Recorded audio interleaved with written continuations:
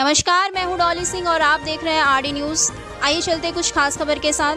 केंद्र सरकार ने बुधवार को 34 साल बाद शिक्षा के क्षेत्र में 2 बड़े फैसले लिए। पहला, मानव संसाधन विकास मंत्रालय का नाम बदलकर शिक्षा मंत्रालय कर दिया गया। दूसरा, नई राष्ट्रीय शिक्षा नीति NEP 2020 की स्वीकृति दे दी है।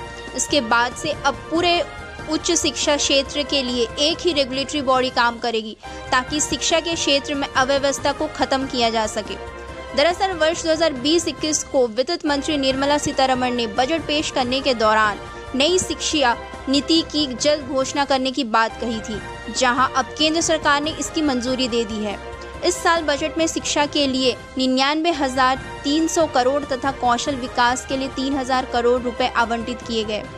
नई शिक्षा नीति लागू होने पर बोर्ड परीक्षाओं को लेकर बड़ा बदलाव किया जा सकता है, जहां छात्रों को अपने मुताबिक कोर्स चुनने की आज़ादी मिल जाएगी।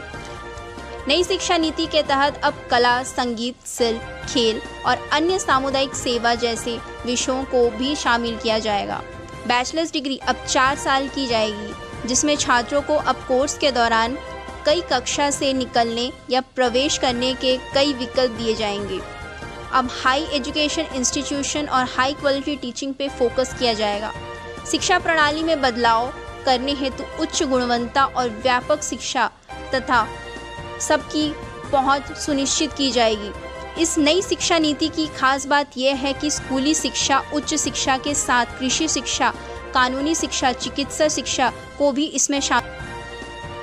अब आरडी न्यूज़ देखने के लिए हमारे चैनल को सब्सक्राइब करें और नोटिफिकेशन पाने के लिए बेल आइकन को प्रेस करना ना भूलें।